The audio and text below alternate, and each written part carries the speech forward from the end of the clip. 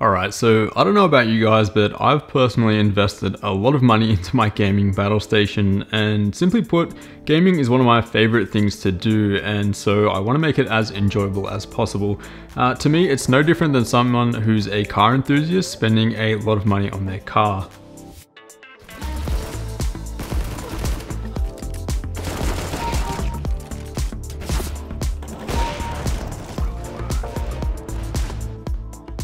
But today I'm going to share with you the top 5 gaming hardware that I actually think makes you better at gaming and gives you a competitive edge, as often we may just be upgrading parts of our setup just for the sake of upgrading, and we often lose sight of actually improving your experience in the process. Hardware definitely matters as it affects your immersion, your awareness, and of course your accuracy, so if you want to be the best player possible, make sure you're not lacking in this top 5. Now, primarily we are going to be talking about first-person shooters like PUBG, CSGO, and Battlefield 1, seeing as those shooting games are the type of games that people are, really competitive at and really want to get better at. But there's no reason why you wouldn't upgrade some of these parts just to see a benefit in stuff like MMOs and adventure games as well.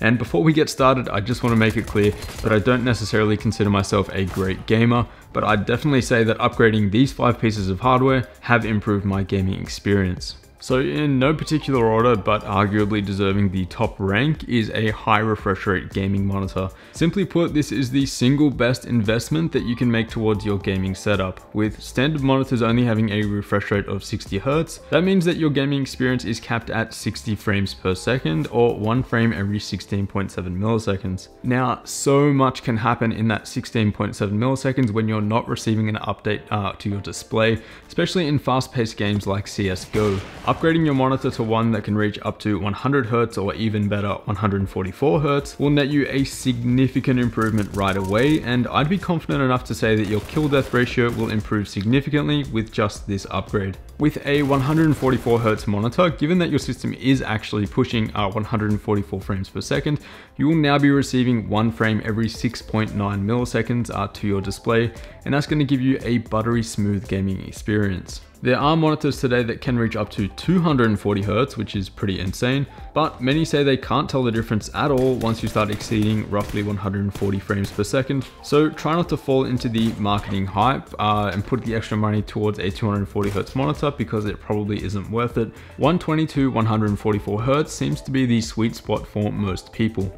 And by the way, some games are capped well below that 240 Hz cap anyway, so it's not really worth it. PUBG, for example, is capped at 144. Now, I don't actually believe that increasing your resolution will improve your gameplay at all. Most professional players play on a high refresh rate 1080p panel to push as many frames as they possibly can per second, because as you increase your resolution, you won't be able to push as high a frame rate. So if you're investing in a 1440p panel or maybe an ultra wide 1440p panel like the one behind me, make sure you're still investing in a high refresh rate, as that's what matters most when it comes to competitive gaming. Next on the list is fairly self-explanatory, and that's going to be a solid gaming mouse. I'll include a link to a video that really helped me personally in choosing a perfect gaming mouse, which for me was the Logitech G703, and this is going to be worlds ahead of any basic mouse. First and most importantly is the comfort. Movement on your mousepad needs to be comfortable and fluid, almost like the mouse is part of your hand and not something that you're just holding onto. Your gaming mouse should feel natural and balanced, and after a few weeks of getting used to it, locking onto targets should feel nice and easy.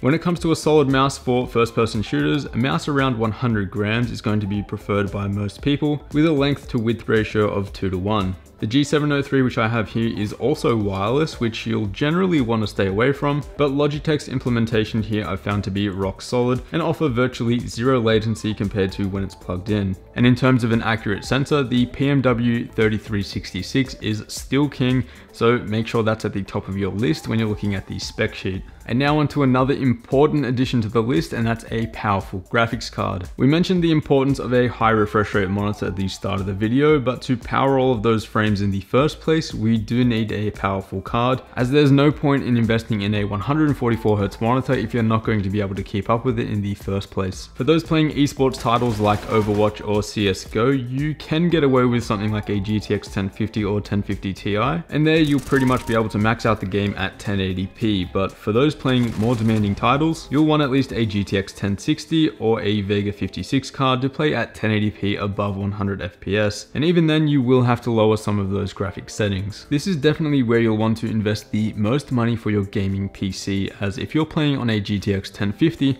but your friend is playing on a GTX 1080 Ti, who's your opponent, with all other things being equal, they have the clear advantage. Or in other words, if you're playing at 60 FPS and they're playing at 120 FPS, it's clear to see who has the advantage now. CPU choice is of course important for gaming as well, but so long as you're not being bottlenecked by it, your focus should be on upgrading your GPU, and you can learn more about that in the top right hand corner. And if you are playing online, it is absolutely crucial that you have a strong internet connection. You could be playing on the most beast system in the world with a Titan V and a 240Hz display, but if your ping to the server is too damn high, you could be beaten by someone quite easily who is playing on a complete potato. So obviously an Ethernet connection is the best solution here, and it's what's going to be ideal. But most of us have our setup away from an Ethernet port or a wall, so a wireless adapter is going to be our only option. If you can get your hands on a motherboard with an integrated Wi-Fi solution, that's going to be your best option from my experience, but for those going with a USB solution, do not cheap out, as that $5 USB Wi-Fi dongle from eBay is not going to give you the performance that you're after. Try and at least invest in something with USB 3.0 and something with 802.11 AC. And lastly, I feel that a solid pair of headphones is absolutely critical. Again, you could be playing on the best setup possible, but without an accurate sounding, powerful set of headphones, you're going to be oblivious to the enemy's position. Now, I'm not too fussed here, whether you're playing on closed back or open back headphones, or maybe even a pair of in-ear monitors. The big tip here is that you need something that's going to bring you accurate soundstage and representation of sounds while you're gaming.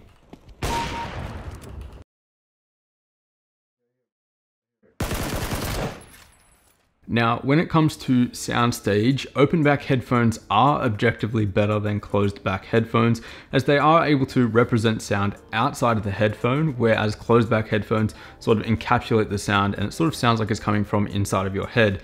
And what this means is that if you hear someone creeping up on you, you're able to pinpoint their exact direction and their proximity as well. Whereas with a closed back solution, that may be a little bit more difficult. However, the benefits of immersion and awareness that you get from an open back headphone could easily be offset from the ambient noise in your environment or setup, as the sound from an open back headphone not only is allowed to travel out, but also goes in as well. So this means that any surrounding noise that's around you could be very distracting. So if your setup is like mine and in your living room, you may also want to keep a set of in-ear monitors or closed back headphones close by, as outside noise could not only be impacting the sound in game, but could also be quite distracting. Comfort is a big topic as well. You want something that feels like it's floating on your head and not necessarily clamping or itching you. So you don't want to be distracted in game, and you just want to chuck those headphones on and forget that they're even there and let them do their job.